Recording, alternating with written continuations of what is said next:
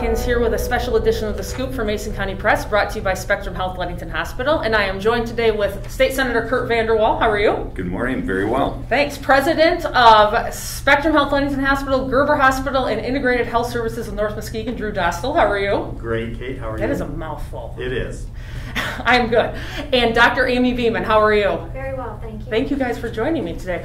So we are going to be talking about the topic that's on everybody's mind, especially right now with the rising numbers, is COVID-19 and the coronavirus. So, Drew, I'm going to start with you. So in terms of West Michigan, in regards to COVID-19, can you tell me about the increasing positive cases and kind of what that is looking like around here right now? Absolutely. Well, first of all, let me thank Senator VanderWall for being here and Dr. Beeman for coming and talking about COVID-19 with us, getting the word out. It's very critical right now. So in our area, it's growing. It's on the rise, pretty much right in lockstep with the rest of the state. For the most part, there are hot spots that are faster, obviously, than us, but not many. We're right in there. So our testing has gone from about a 4% rate of infectivity to actually we get up into about 16% some days. So that's pretty high. Early on in the COVID pandemic, people were hoping to keep it under 4, and they always said, "Boy, we'll be okay if we can keep it under 4." Well, we're not there anymore. So that's the worry. So, and that's the whole region. Right. We can speaks to that. So, I was going to ask Dr. Beeman, but she's on a special call, so I'm going to keep it with you, Drew. Okay. Can you talk about like testing? And I know people know that you guys have moved the testing site here in Ludington, but talk overall how testing is looking, where they need to go, how they need to sign up, and all that kind of stuff. Okay, well, first of all, let's talk about where to sign up. You should do the screening tool on spectrumhealth.org to see if you even need a test, first of all. And it'll direct you to your nearest location.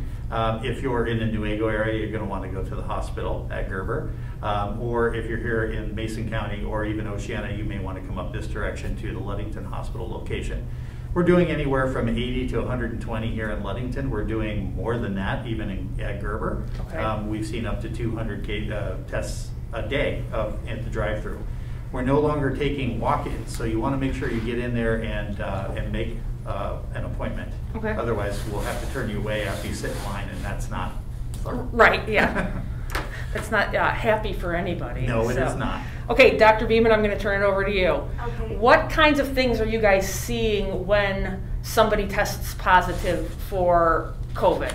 Are you seeing people in the ICUs? How is that? Are you releasing people to go back home? How is that looking for this area and Gerber? Okay. Well, I'm a hospitalist here at Spectrum Ludington, so I know what's going on here. I'm pretty certain the same thing is going on at Gerber Hospital. But what we've been experiencing lately are a significant number of COVID-19 admissions. A lot of them are coming to our general medical floor on the step-down unit and our COVID unit on either supplemental oxygen or high flow nasal cannula. And our CCU for the last several days has been at capacity, and we do have patients on ventilators right now that are very critically ill. And some of them are hovering towards that end. So we've been very, very busy. We've had to have another physician come in and help. And so that's what's going on. Okay. They do come in short of breath. They very typically have a fever. There are a select number of lab abnormalities that we watch daily. So okay. It's pretty variable. Right. I would imagine too, because there are so many different levels of kind of what it can look like. So absolutely. What's exciting though is a lot of patients are getting better and going home. And so that's been really nice. Some of our critically ill patients are taking a very, very long time. You know, in all due respect, you know, they're in there for several days. That's holding up those beds, and because it takes a very long time to recover. But most people are doing well. we're able to wean them off their oxygen or close to off their oxygen, and they're able to go home. That's good. It's a positive for all the bad things that we keep hearing about everything. So, absolutely. All right, Senator VanderWall, what is the legislature doing to kind of mitigate COVID-19 and keeping people aware of it, and keeping people in check kind of too, to make sure that they're following the correct protocols and everything? That's a great question, and I appreciate that. I would say in the last 2 weeks, the numbers and the data that has been shared back and forth between all the state health organizations, our hospital systems, has been overwhelming. And yesterday I probably had 100 pages of information. Wow. Today we have a noon meeting with the state health department, and then at 1 o'clock we actually have a meeting with the governor today, a Zoom meeting. But we continue to try to make sure that our frontline workers have taken care. We passed a lot of legislation to make sure that there was extra money, extra product or PPE, but ultimately it comes down to is we're giving people the tools to make sure that they can protect themselves, and that's the knowledge to wear a mask, the knowledge to make sure that they continue to do proper hygiene, and really social distance right now. I mean, as we sit here about 6 feet away from each other, this is the way you need to conduct yourself on a regular basis. So limit your exposure, sites that you go to, and make sure that you're paying attention to your surroundings. We've unfortunately seen several outbreaks in the State House this week, and they actually had to cancel their session yesterday. We still had it in the Senate.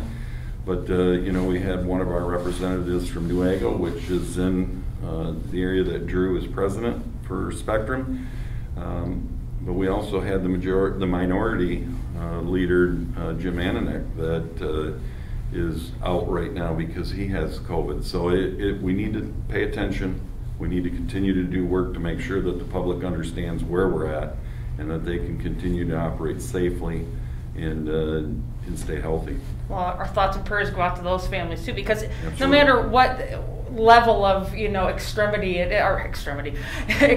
that it is, it's still, it can be devastating. So we're thinking about them. So Dr. Beeman, if somebody tests positive and doesn't get admitted, walk us through what that looks like. What do they need to do? Okay, you're positive, but you're not severe enough to stay. We're sending you home. What do? You need to quarantine yourself, stay at another area of the house, maybe a situation where you're in your own bedroom, your own bathroom, and quarantine yourself basically for 14 days. If you start developing high fevers, fever over 101 degrees, and you become increasingly short of breath, that is a signal to come back to the hospital. A lot of patients have been coming back probably between 4 to 8 days after their initial visit with increasing shortness of breath. Okay. So, and are our hospitals, are they in danger of hitting capacity? absolutely. Okay. Absolutely. And what's also concerning too is healthcare workers becoming ill now, and staffing issues because of their illness. Because you you test positive, become ill, you're out for about 14 days. So absolutely, like I said, our ICU is full right now. Right. It's been full for a couple weeks now, and then our COVID units are filling up too. So okay. we have emergency plans, of course, of where else to put people. Okay. Now, Drew, I'm going to ask you if the community wants. Community members have always been really gracious about wanting to help, give back. What can they do to help during this time? Well, they're welcome to send an email to me or to even call the hospital and ask to talk to administration, and they'll talk to one of my assistants, and we can set up a time for them to do that if they want. We do appreciate those gestures, and a lot of people have donated food and tokens of appreciation and cards and you name it, and it's been really wonderful. Because the frontline workers they're tired, they're spread thin, they've been doing this battle for 9 months, and even when it slowed down during the summer, they still had COVID patients and they still took care of them. So it's much appreciated. Sure. And what can everybody do really to, and I know you touched upon it, but just mention again, to slow the spread? To slow the spread, we have to keep our distance. First of all, we need to social distance, which is hard coming into the holidays, and we want to do that, be very wise of how we approach that. If we can avoid being with people who are not normally in our household, we should do that for safety right now. If you absolutely have to be with somebody that you haven't had that close exposure to, you need to mask, keep your 6 to 10 foot distance, wash your hands frequently, all those things, and make sure that we're stopping the spread. Sure. And then washing your hands is a big thing, but tell us a little bit about why it's so important, because I think a lot of people are like, oh, they go under and they're like, okay, and they say to, say your alphabet or sing Twinkle Twinkle Little Star twice or something like that. Why is it so important to take that, extra time to really wash your hands? Because if you look, there's several medical studies that suggest the absolute best way to slow the spread of an infectious illness is to wash your hands, and COVID-19 is no exception. Okay, and we're going to close with you. Big question.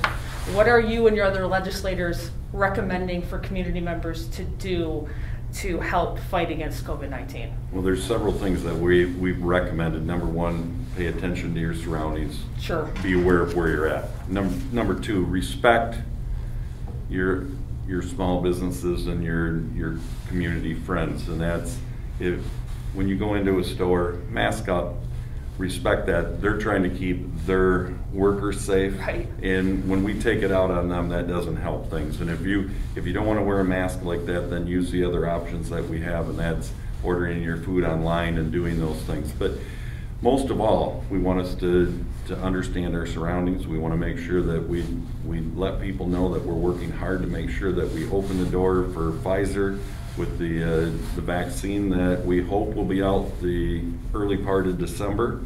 We've been working very closely with them to help expedite that, of course, with the federal government.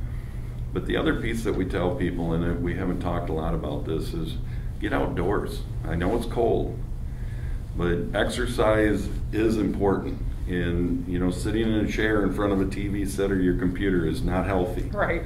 And we talked about this earlier this morning with Drew and I. Mental health is another big concern right now, and that's making sure that you take time to call a relative, call a friend, call somebody that's struggling. That communication can mean a huge difference in the health of that person. So we'll continue to work forward, and I, as always, reach out to my office if you have any questions or anything that we can help you with. Can you give us contact information real quick about how they can get in touch with you? Absolutely. The best way to get a hold of me is area code 517-373-1725. Okay. And that'll ring right into my office. We're staffed every day from 8 to 5, and we'll be glad to help wherever we can. Great. Well, I want to thank all of you for joining me today, because this is a serious topic that's going to continue to, rear its ugly head, I have a feeling. So for any other news, check out MasonCountyPress.com, and our weather is always brought to you by Smith & Eddy Insurance. And if you're feeling sick, take the precautions that you need to take and get a COVID test. Contact Senator VanderWall, contact the hospital to see what you can do to help yourself and your friends and family.